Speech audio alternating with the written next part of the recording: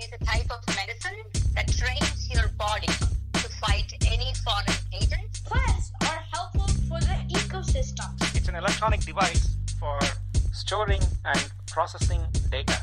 The nervous system is all the collection of nerves in your body. Yeast is a eukaryote. Welcome to Spectacular Science, where it's all about science, with your host, Akshay. Hey listeners, welcome back to this episode of Spectacular Science. I'm your host, Akshay. Have you ever wondered what's beyond the planets of our solar system? Well, that's what I've been wondering about, and guess what?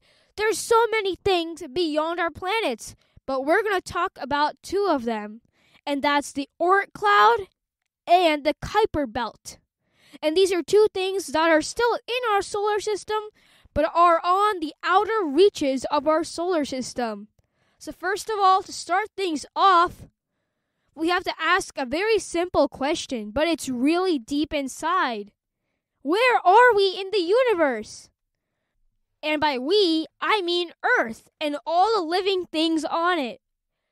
Let's think of this as our space address. You know, every single home and building has their own address. Well, we're going to give planet Earth its own address. So, let's see. Planet Earth is in the solar system. And the solar system is in the Milky Way galaxy. Galaxies are large groups of stars. Each of those stars has its own solar system, and that's what our sun is. Our sun is actually a star with its own solar system around it. That's what we are in right now. Most galaxies also have giant, supermassive black holes in the middle. That actually keeps everything orbiting around the center of the galaxy, which is what helps the galaxy keep its shape. Now, we are on one of the Milky Way's spiral arms. The spiral arms are actually small groups of stars, and we are on one of those arms and on the very edge of one of those arms. That means we're on the very edge of our own galaxy. So Earth's cosmic address is Earth, solar system, one of the arms of the Milky Way, and the whole Milky Way galaxy. And then last but not least, the universe. And that's where we are right now. Now let's focus on the two things beyond our planets. The Kuiper Belt and the Oort Cloud. First of all, what is the Kuiper Belt? And we'll start with that. The Kuiper Belt is a donut-shaped region of icy bodies beyond the orbit of Neptune.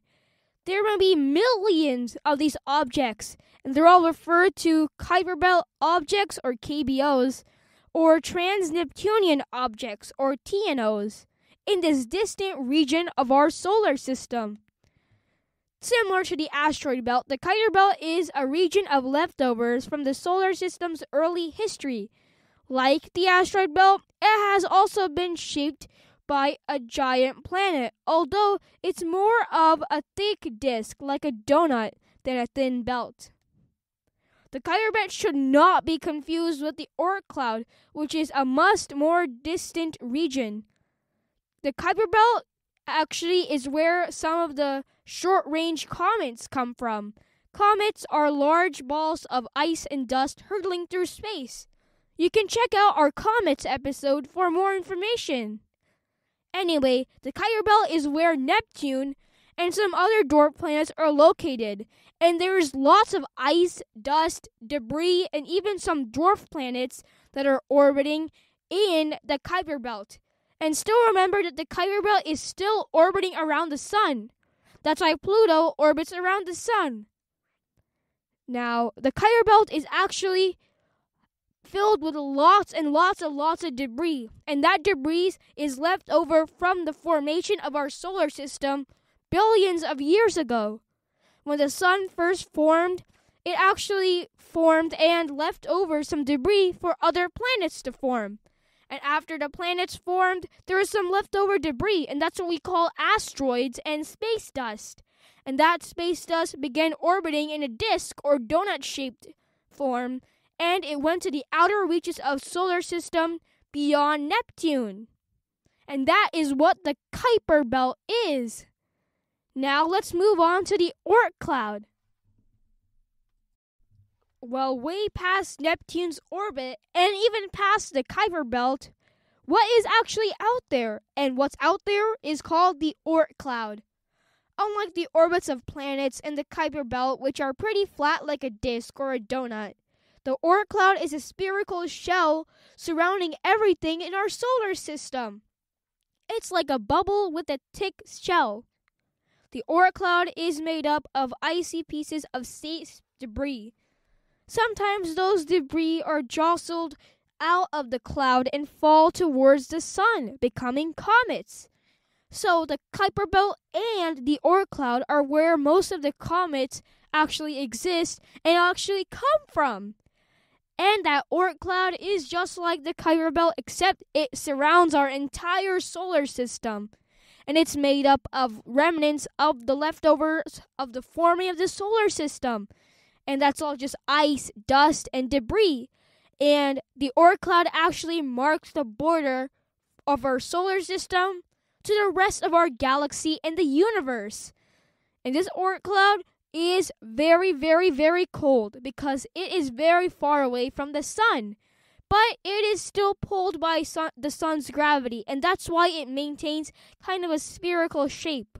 The Oort Cloud is also home to some dwarf planets and lots and lots and lots and lots of space debris. Wow, that was a lot of information about the Oort Cloud and the Kuiper Belt. And that's only getting started.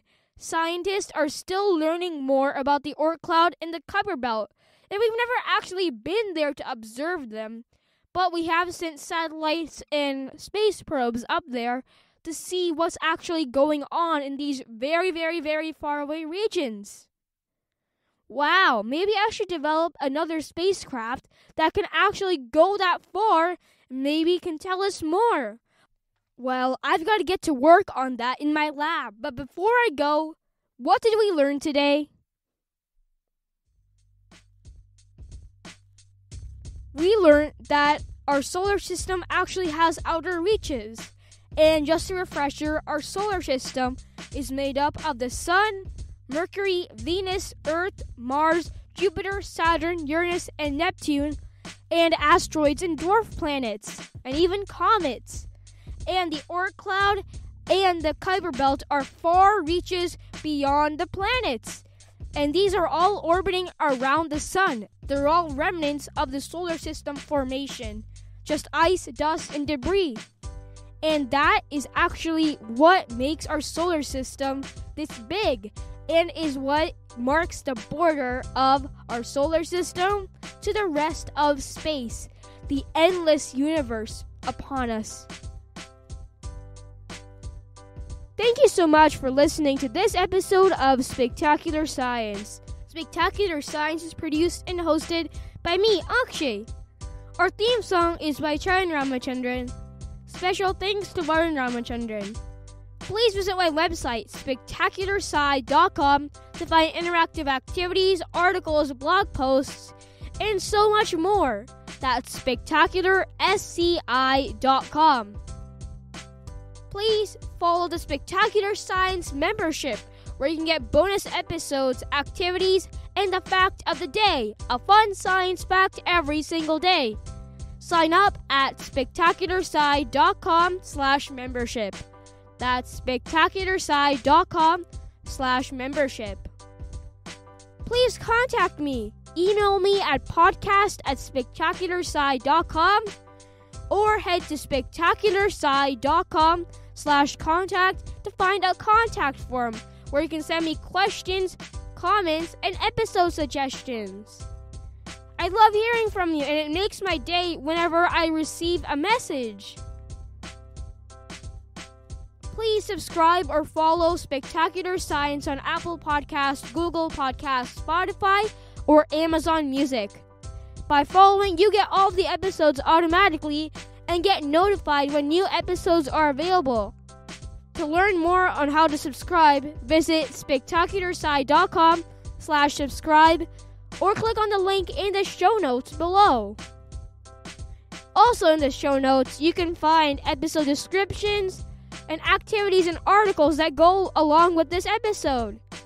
Go to the episode description. Thank you so much for listening, and we'll see you on the next episode of Spectacular Science next Tuesday. Bye!